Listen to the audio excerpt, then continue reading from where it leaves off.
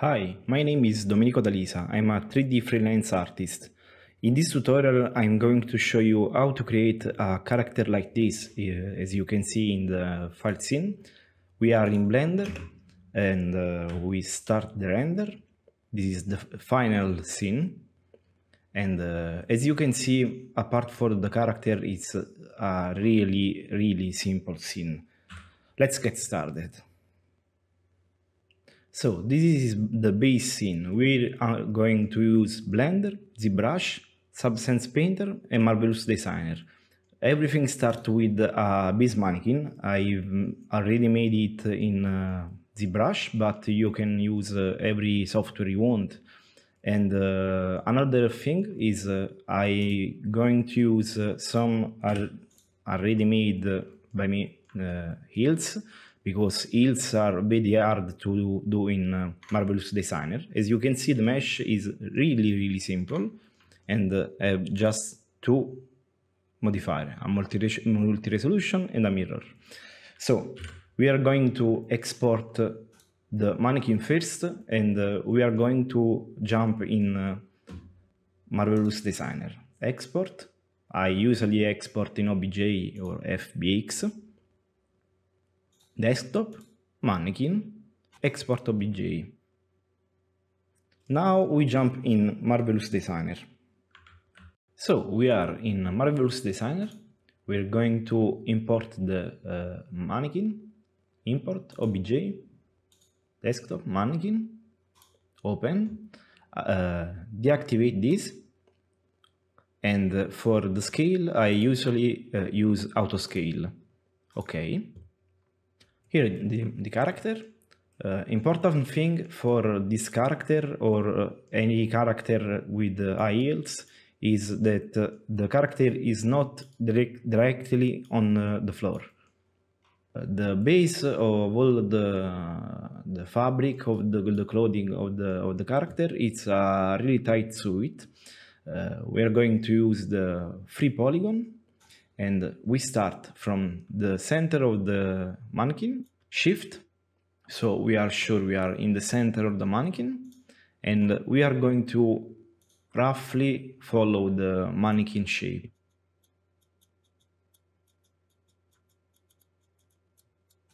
Okay, we are going to smooth some verticals, convert to curve point.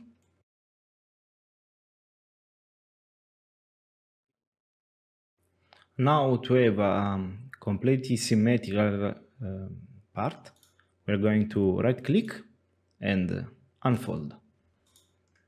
Now we have the very basic part for the suite. We're going to Ctrl C, Ctrl V.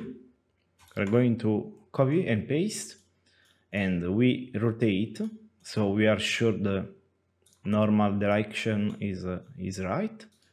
I'm going to place this part on the back of the character, and we are going to sew the two parts with the free sewing.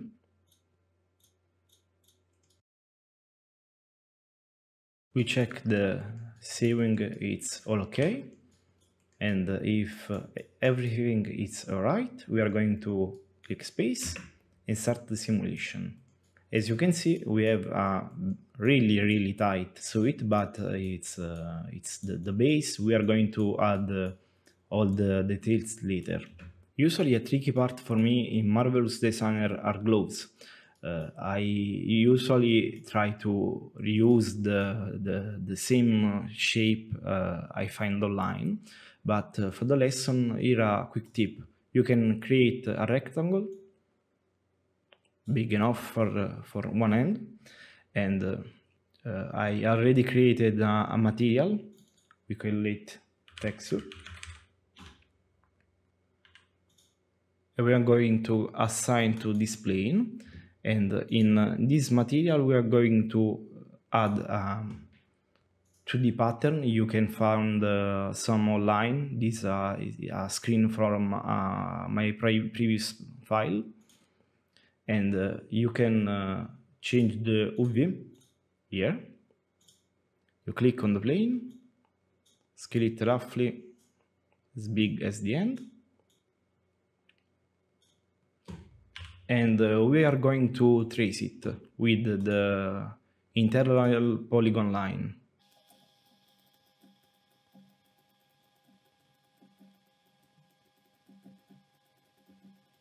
Now that we have an internal line, we right click and close as pattern and assign the scene fabric as the suite, and we can delete this and place this on the end.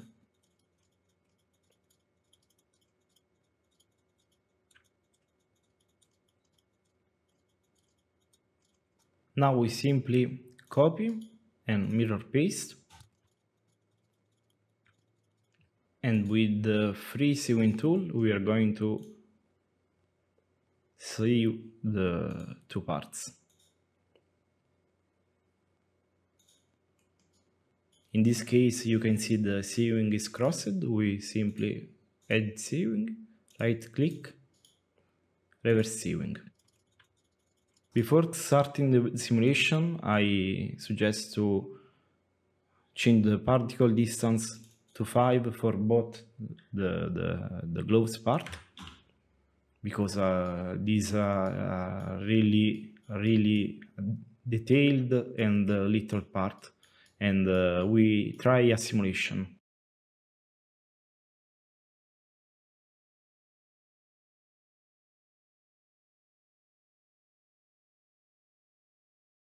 Other thing that can be useful is adjust the thickness here. I try to use 0.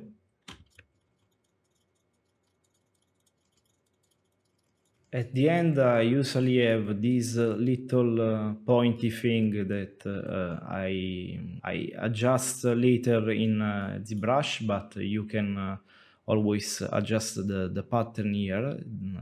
I prefer to sculpt it in ZBrush later. As I mentioned before, another tricky part for me in Marvelous Designer are heels and shoes.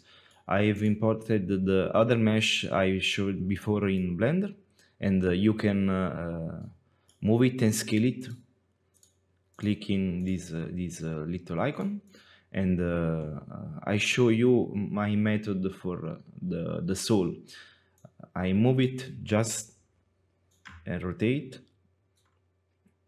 just to 90 degrees in order to have it face it in the 2D window, and we are going to trace it with the free polygon.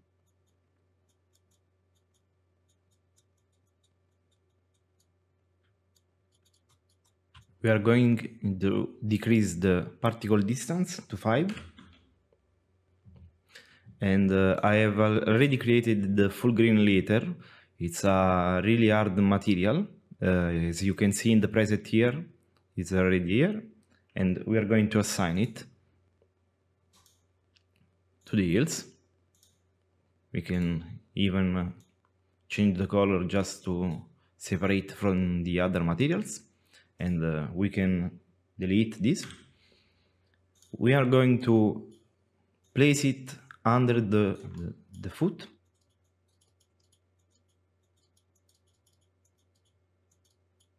Right click, strengthen, and we are going to add a negative pressure and see if it is work. No, in this case we are going to apply a positive pressure, and as you can see the pattern are following the shape of the foot. Now to continue with the shoe, we are going to freeze it, and I suggest to deactivate the upper part, deactivate pattern and sewing, and with the Shift Q you can hide and show pattern, and we are going to trace the part or this part of the foot with line avatar. And to create the part, we are going to select flatten. When it's blue, click and press enter. Now you have another part, and we are going to change the shape to follow this part of the yield.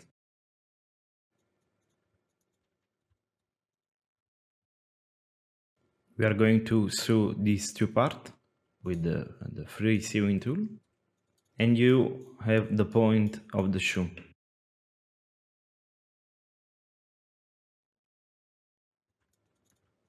We are going to do the same thing for the lateral part of the foot. We start from the center.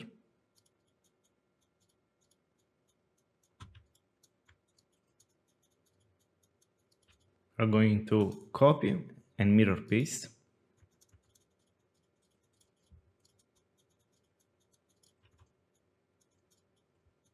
And we are going to sew these two parts to the sole.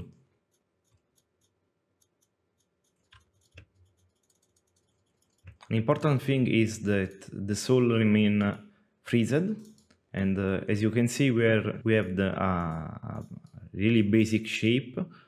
Seems like a sock, but it's a good start for create a shoe. Last little tip I want to show you before start with a more complex scene in Marvelous Designer, since I want to create a really small tutorial, is how to create a veil for the head. It's really simple. We're going to create a rectangle, and we hold shift in order to create not a rectangle but a quad, and assign the first fabric. Just delete one point, and you have a triangle. I'm going to double click, be sure these are orange. You can scale it all together. I'm going to place on the head. Now, just to give it a shape on the head, we are going to split, uniform split with 3. So we have these 2 points. We are going to create a dart and simulate.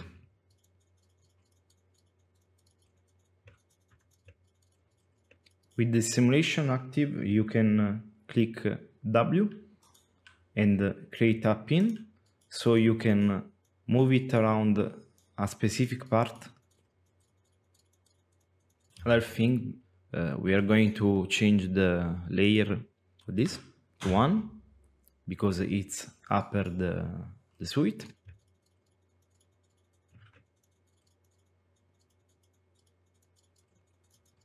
And last thing, if you want to pose it better on the avatar, you can click here, tag on avatar, select this, and a point on the avatar. Same for the other side. Simulate. And as you can see, we have a very simple veil for the head. In order to speed up the tutorial, I'm going to show you the final result. We are in quality render, but you can see the base mesh. We have the veil we have created before. I've just adjusted the shape of the shoes in order to create a boot. The shape of the suite is the same. I've just added a central part that's a transparent latex. I have created each material for each part, but it's really simple process, and I have changed the layer for each part that stack up on the other. Another thing I want to show you is the shoulder pads. As you can see, I've added a balaclava to hide, in order to hide the face, and I've created this jacket, this really simple jacket. But if we hide this part, you can see I have these are shoulder pads. These shoulder pads are really simple. The only thing that change is here the thickness. As you can see, each part have a different thickness: 10, 6, 4, and 3. But you can hide it in rendering. Make it a layer 0 in order to be under the jacket, and as you can see, we have a better shape on the shoulder. The glove are the same. I've added just these two veils that are hang up to these belts, but it's a really simple object. Nothing fancy. And the last thing I want to show you is this part I've added to the base suite.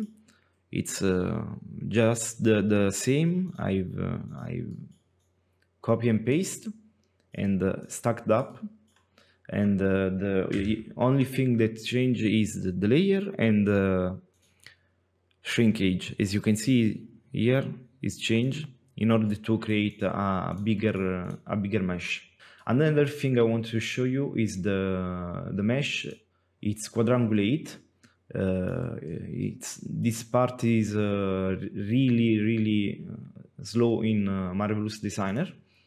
You can change it, simply right click, and you can triangulate or quadrangulate the mesh. We are going to use a quadrangulate mesh because are going to help in ZBrush for the subdivision, and we are going to export each part. For an example, these are going to be called jacket, these are going to be called veil, etc.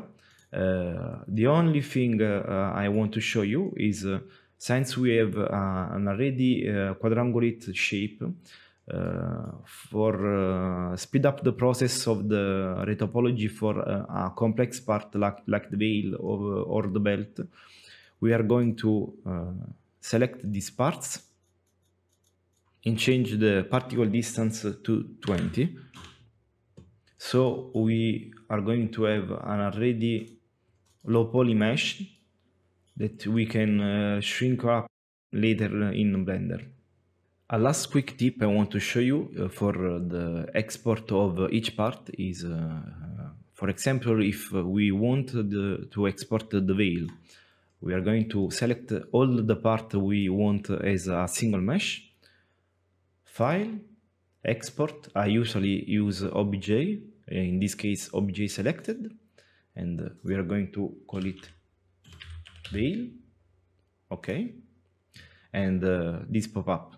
I usually use single object, weld, thin, and since I have a custom scale in my Blender scene, we are going to use instead of the 100%, just the 10%. Okay, and export. I hope you enjoyed this tutorial. In the next part, we are going to jump in Blender and then add the cloth wrinkles and details in ZBrush. And if you haven't already, subscribe to the channel.